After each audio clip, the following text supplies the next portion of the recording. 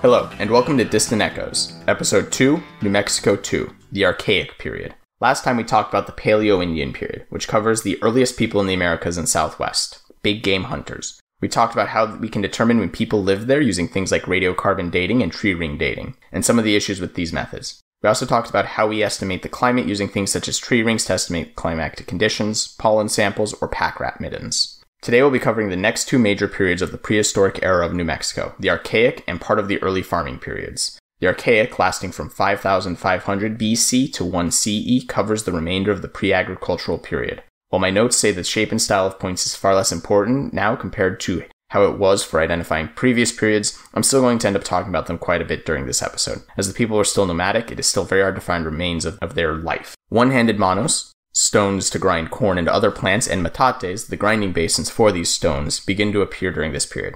In the accompanying post for this episode, some examples of manos and metates are given. Why did these grinding stones begin to appear? There's proof that people began to shift away from hunting and move towards a more vegetarian diet. The reason for this shift in diet are thought to be due to population pressure. As the population increased, it became harder to subsist mostly off of hunted game. By the end of the Cody complex, the population density has been estimated as about 1 person to 26 square miles. Another theory is that as the climate changed and got even hotter across parts of this period, known as the altithermal, the bison that were previously hunted were pushed further north, and the overall productivity of the land decreased, forcing adaptation. Regardless, a shift to plants is a far more efficient use of land.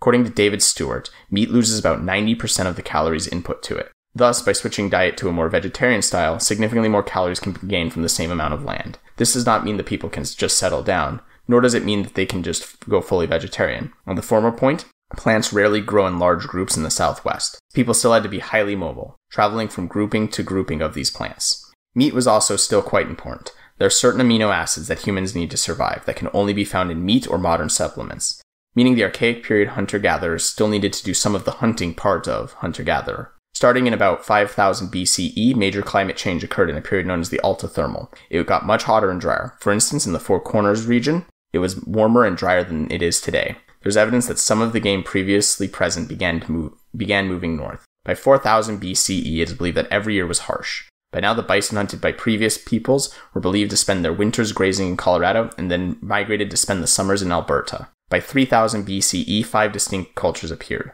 The San Dieguito Pinto in Arizona, California, and Nevada, the Chiricahua Cochise in the southern Southwest, the Waco complex in southeastern New Mexico, the Coahuila complex in Chihuahua, New Mexico, and West Texas. The most important one for this podcast was the Oshara, which ranged across the Arroyo Cuervo, San Juan Basin, Rio Grande Valley, plains of San Agustin, south central Colorado, and southeastern Utah. The Oshara, who it is believed became the ancestral Puebloans, can be broken into 5 different phases, which I'm going to go through quickly. The first being the J, talked about in our last episode. Then came the Bajada. Bajada points have basal thinning and indentations not seen in J period points. There are no longer any Paleo-Indian hints left in the points found. They also had chopping tools, scrapers, hearths, and earth ovens. They used rock shelters for campsites. By the end of this period, the altithermal had come to an end. Following the Bajada phase is the San Jose phase from about 3000 to 2500 BCE. The San Jose points show more serrations, shorter length, and smaller length to stem ratio. They had larger subsurface ovens, and manos begin to appear.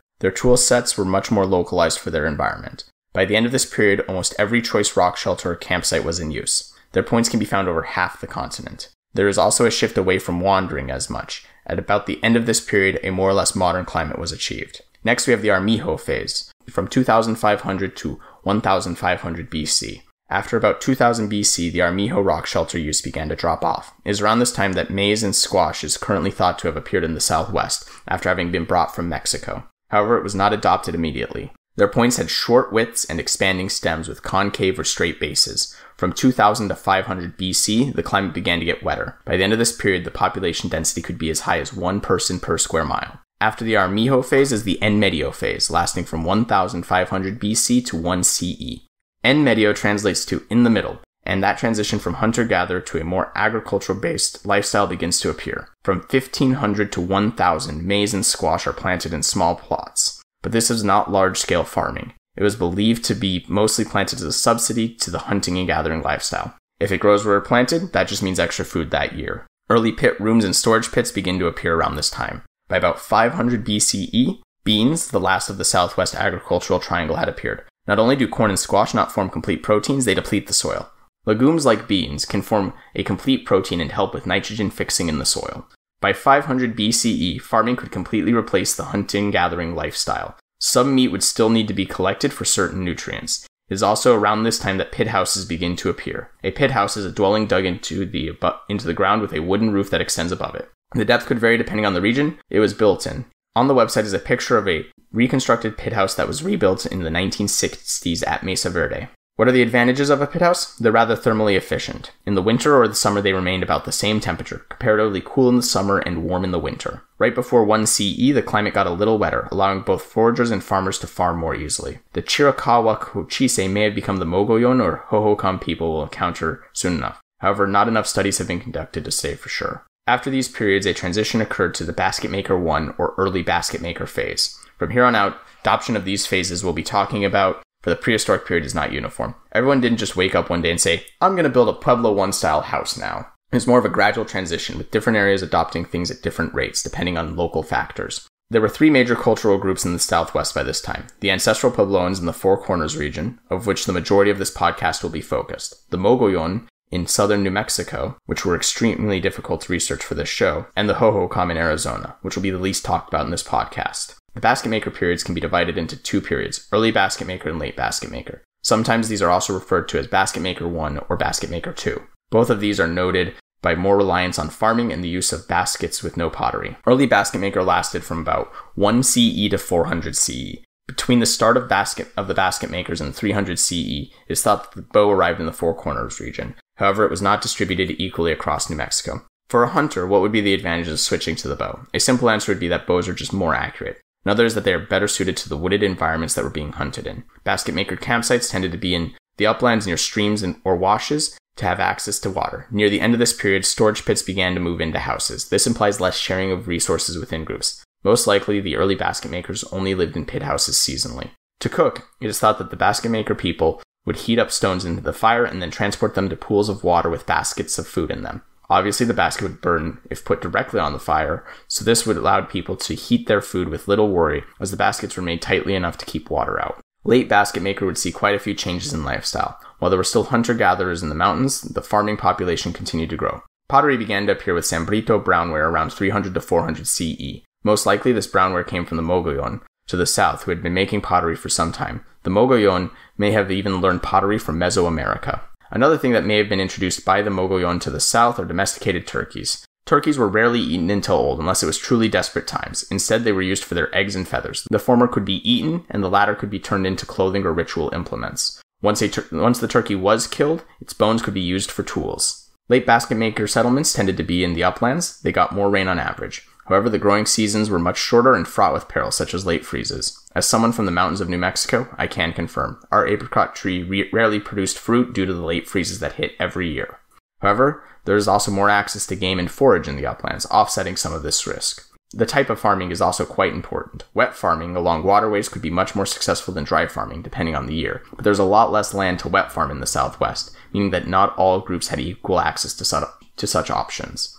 Corn cobs began to grow in size and pit houses became more standardized. Dried corn could be stored for the colder months, and once stripped, the cob could be used to fuel a fire. Wild plants and game now subsidized the diet rather than being the primary source of food. There were more smaller villages during this time as well. By the 800s, there was less opportunity to return to the foraging and hunting strategy. Populations were becoming much more sedentary. However, there were still hunter-gatherers present. These changes in diet were not the only ones occurring. Socially, new changes were appearing. In the 600s and 700s, religious and social structures were changing. Community houses, early kivas, begin to appear, a circular building with a bench along one wall. Burials also begin to move closer to habitations, into middens or abandoned rooms or houses. Some of these grave goods, such as shells, could come from as far as 750 miles away in Texas or California. This is not to say life was easy. Grinding corn using sandstone manos and metates introduced tiny fragments of the rock that can wear down teeth. As there was extensive competition for game, the Basketmaker burials often show signs of osteoporosis due to a lack of amino acids from meat. Around 700 to 900 CE, another change would take place,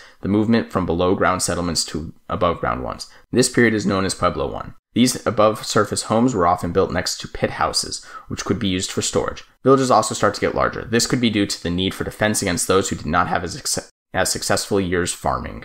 Despite the above-ground villages being built, they were not inhabited for very long, often abandoned after 30 to 40 years. Many reasons are speculated for this abandonment. In the late 700s, trade appears to have expanded, possibly due to more uncertainty in farming. The villages that had more successful years trading to those that had had less successful years, so that these villages would help when the situation reversed. It is also possible that this expansion of trade was to secure and reinforce alliances. This coincides with a period that was hot and dry, making rainfall harder to predict. Barring a few exceptions, those being Pueblo Bonito, Penasco Blanco, and Una Vida, farming outside of the uplands wasn't really viable. For those of you who have a little bit of an idea of what's coming next in the prehistoric era, some of those names, especially the first, should be rather familiar. Pueblo I is also one of the few periods that has heavy overlap with the one following it, Pueblo II. However, you have to wait 2 episodes to hear about that. In the next episode, I want to move south and talk a bit about the Mogollon, now that they are beginning to play a larger part in our narrative.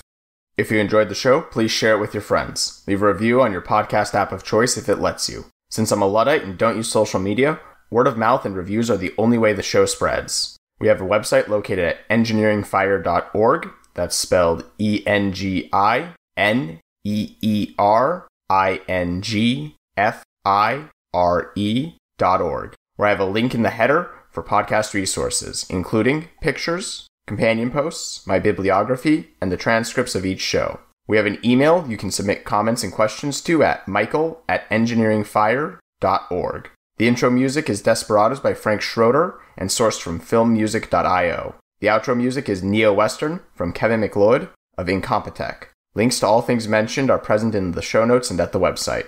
And thank you all so much for listening, and I will see you in the next episode.